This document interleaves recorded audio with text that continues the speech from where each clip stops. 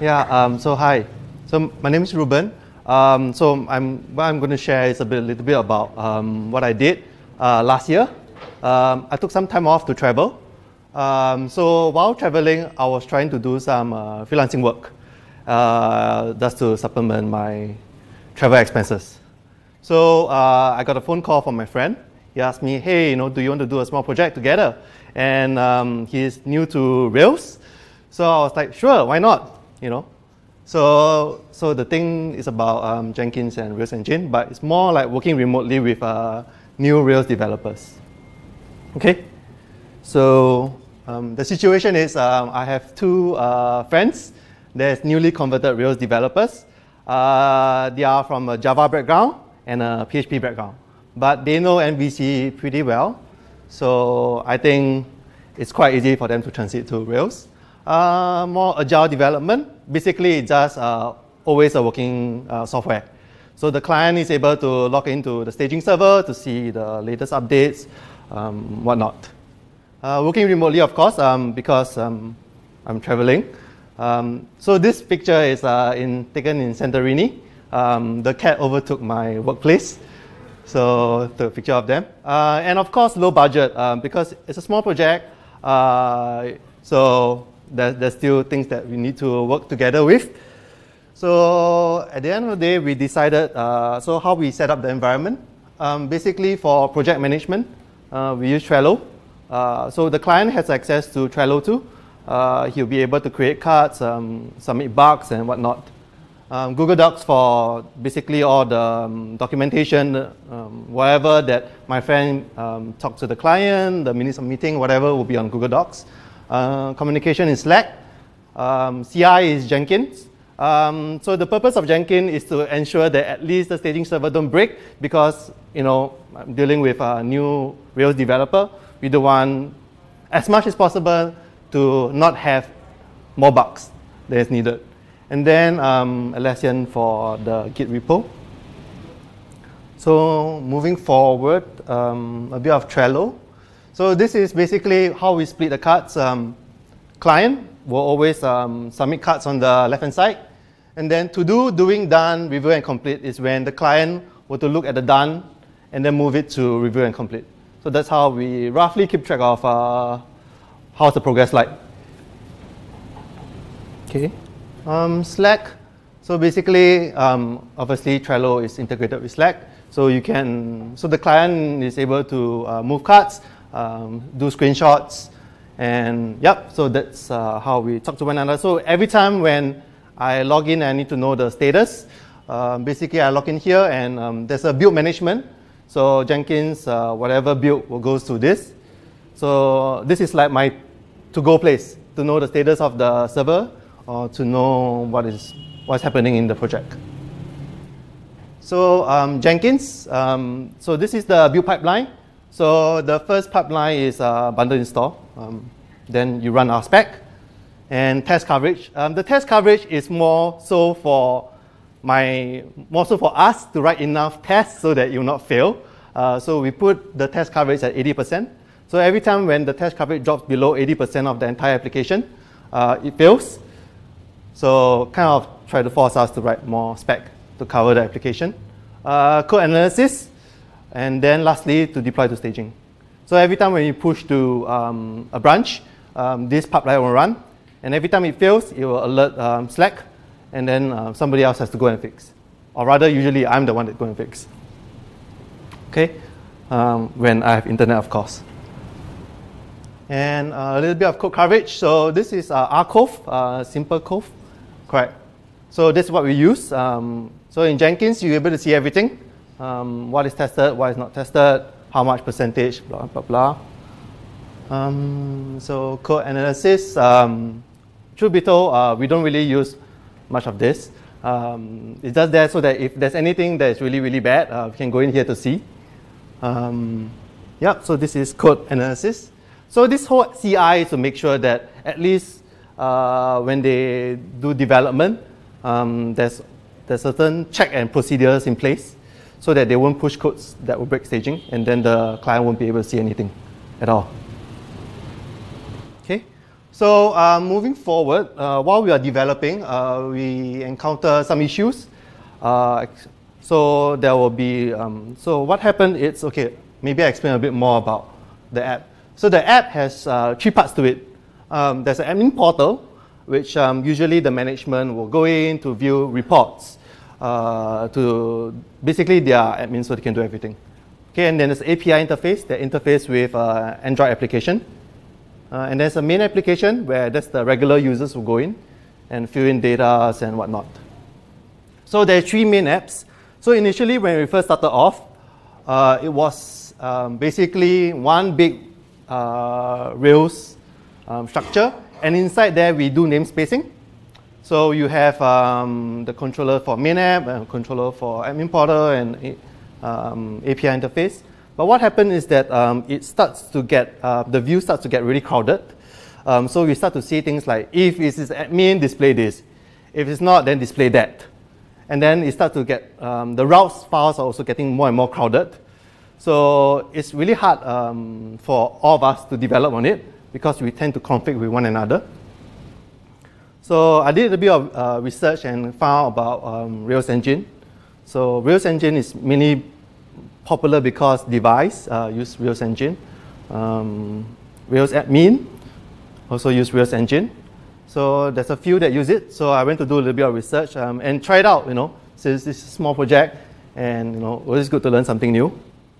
So with Rails Engine, this is what we get. Basically, it's MVC in each of the engine itself, and then it's riding on a Rails application. So in that case, my friend can work on the admin, I can work on the API. The views does not clash with one another. It's good because at the end of the day, what the client wants was the admin portal and the main application to be 2 separate UIs. So when they log in, they can see the difference. Otherwise, they won't tell the difference whether am I in the admin. Beside the URL, they can't tell the difference visually. So it's really good in that sense that this Rails engine, so we split up this way. Yep, but when you deal with Rails engine, we have to consider a few facts. Like, so by default, Rails engine is built like a gem. So you just do, in your gem file, you just include the Rails engine. But it doesn't, it kind of doesn't make sense because for gem, the idea is that you can put it into multiple other projects, right? But this is not exactly a gem by itself. It's more like refactoring. So it's either use a gem or you can initialize on boot. Where should you put the spec file? Should you put everything in one main application, or should you put individually in each engine itself?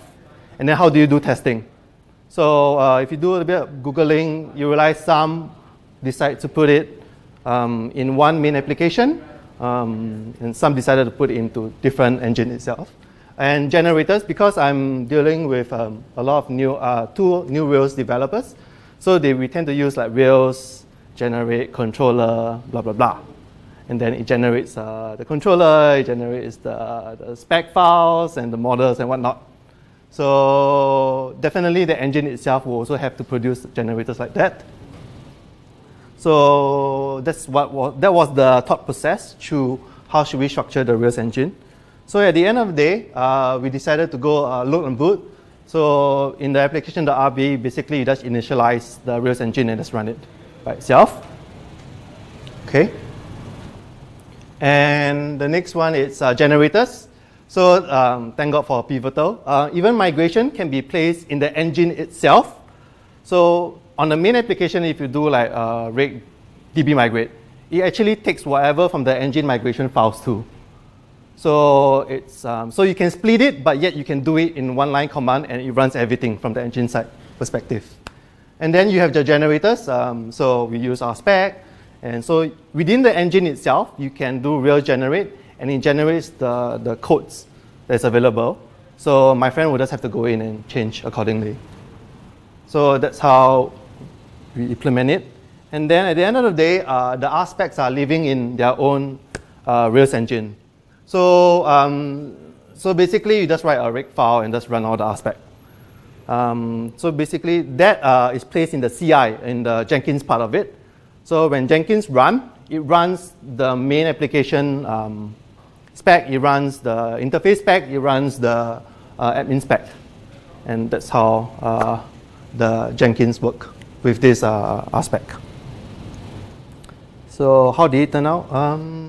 It turned out well. At the end, there's less overlapping of codes in the view. It's very nicely segregated. The developer can work on one specific vertical and not touch the other things. There's no bottleneck for deployment of codes because it's run by Jenkins. So every time when they need to deploy something, you just push to Git, and the build pipeline will automatically deploy everything. So even though when I'm not, okay, this is my Flux. Oh, how do I, sorry. Yeah. Okay. Oh.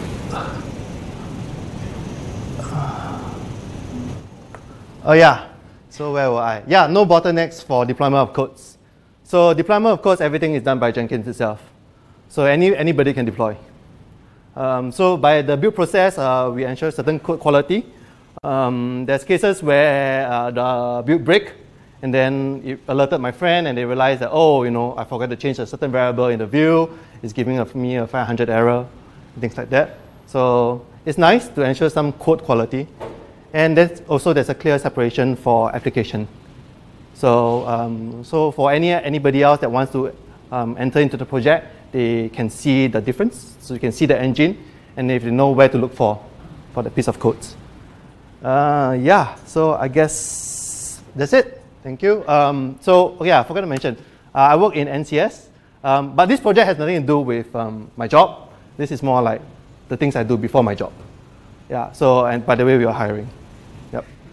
Yep.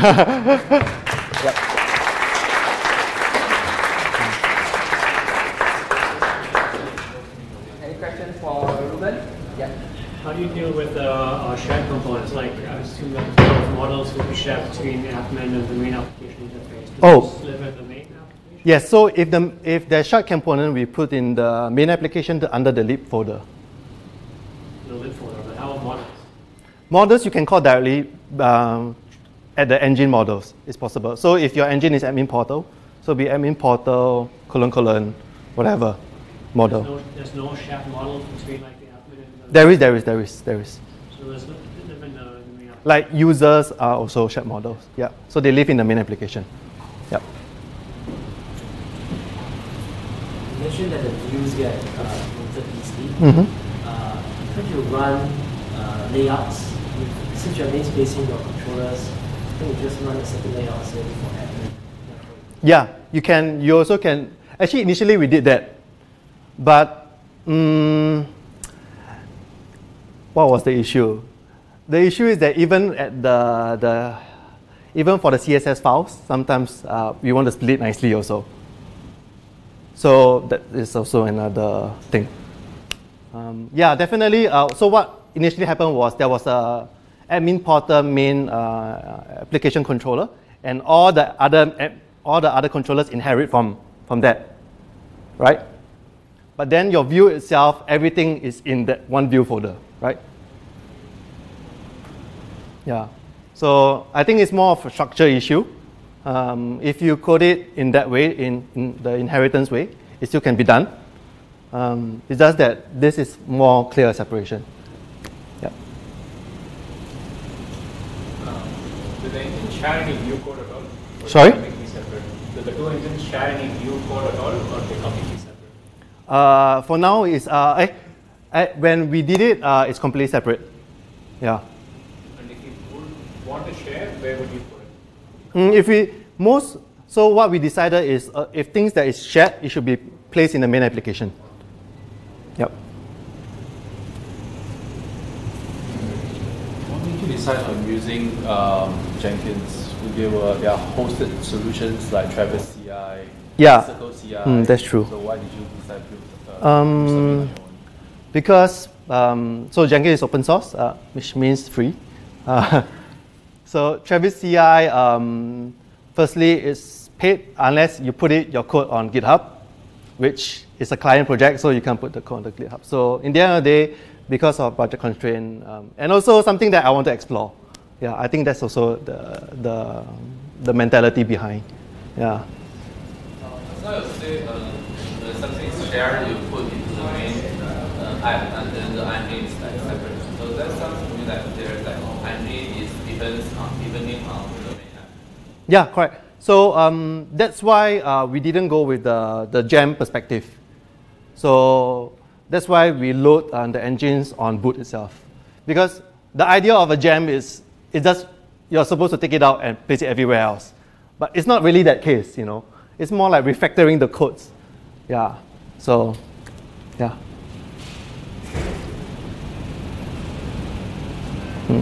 So do they exist as 3 separate repos, or are they all in the same repo? All in the same repo. Okay. Yeah. They're all in the same repo. So, which countries do you visited your 1 year? 1 year traveling out. Yeah, so while I was doing this project, I traveled for 1 year. Started with South America, and then Europe, and then Turkey, the Middle East area, and then to China, and then back to Southeast Asia. And that's 1 year. And yeah, that's how I survived with. For 1 year? Like this project 1 year? No, this project, I think it went on about maybe 6 months. Okay. Yeah, 6 months. Yeah, but it's not like every day I sit down there and code. It's not like that. Yeah, that's why there's Jenkins there to outsource some of the stuff. Yeah, yeah, yeah. Okay, you have written code to test which country has the best internet connection. I think I can tell you which country has a very bad internet connection. I think I remember that more. Yeah, yeah. Yep. Okay, if not, thank you.